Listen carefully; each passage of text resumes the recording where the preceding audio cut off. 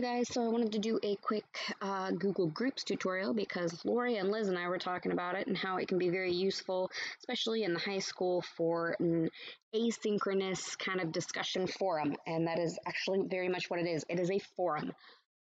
We use it for our mailing groups, our mass mailing groups, so like SL staff and such. But it also has another side to it that we don't see as much, but is very nifty for situations like we are currently in.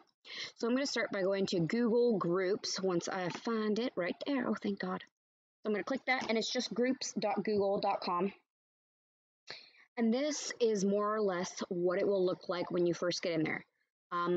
Off the top of my head, I believe you guys will have the majority of these, especially if you are in that mailing group. So like if you are a grade school teacher, this one should show up for you. However, if you're a high school teacher, probably will not.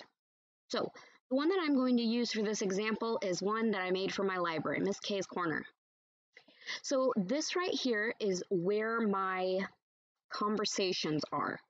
So I've gone ahead and made a topic, which Lori, I'm going to use you as an example because you're the one that kind of got my brain going on this. So you could have a conversation, here's the subject of it, per book. So you could ultimately have right here and then the discussion down below it.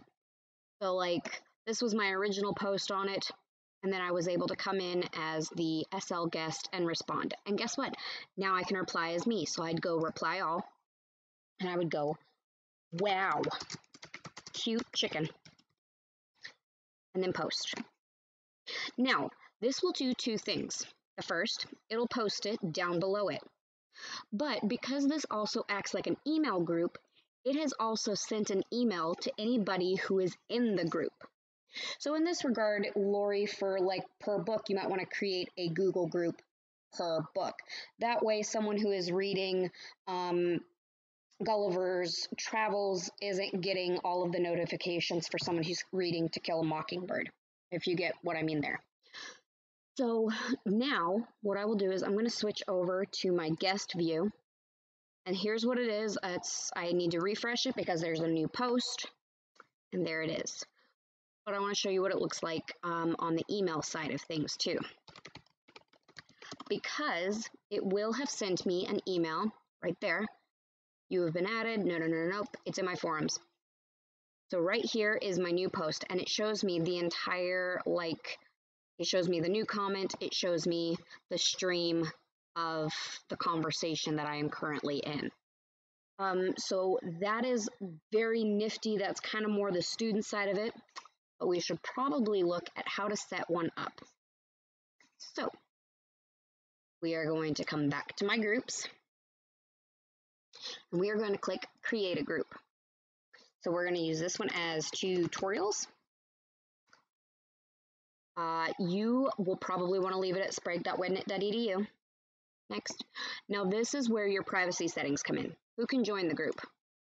Only invited guests. Anyone in the organization can ask, which means you would have to approve them, or anyone in the organization can search it, find it, and join it. So for this instance, I would probably do only invited users for most instances who can view conversations, entire organization, maybe just the group members who can post, maybe just the group members who can view the members. This one I'm a little picky on for class discussions. You could probably just leave it at group members. I generally leave it at group managers.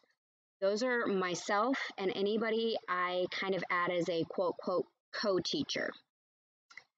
So next, then we can add the actual members here. So we could do guest.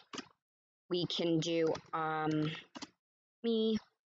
And we'll leave it at that for right now. I don't want to bombard a whole bunch of people with fake invitations. Group managers, this is where I would add my co-teacher. And this is kind of, they have more leeway and I can dictate that later, but they do not have as much power as I do, and they have certain settings that are still restricted to them. Your welcome message, so let's say you're adding students to this for a group, you could have welcome to the book talk for Lord of the Flies Feel free to create topics based on your points or per week or however you want it arranged for discussion for lit circles. Whatever you want to put there.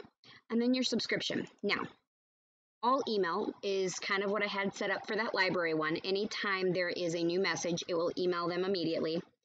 Digest kind of does a, if I recall correctly, it does kind of a summary at certain points, abridged, kind of very short snippets, and none as in they will not receive emails at all, which I could see having its uses, but for this purpose, I would probably leave it at all email.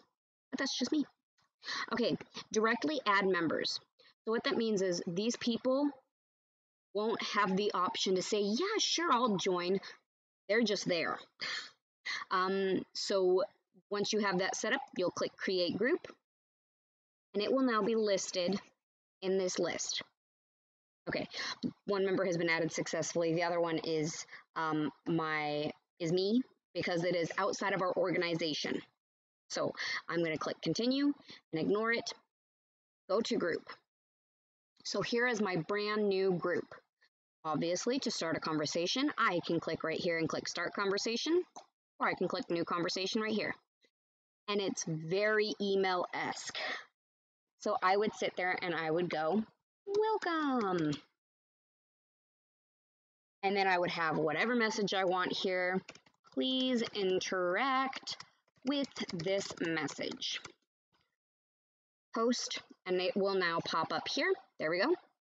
Now we will hop back over to guest so that I can see this. My groups. Now there's ta-da, tutorials. I click it. And as the student now, I see this. Okay. Please interact with this message. Hello. Post message. There it is. So this is really a nice tool. I almost said nifty for the billionth time. This is a really nice tool to create that asynchronous conversation that some of your classes might require. If you have any questions or further setting quandaries, please let me know and I will pretend to answer. Google Groups, while I love it, I am not as versed in as some of our other Google applications, but I will try my darndest. So have fun and happy learning.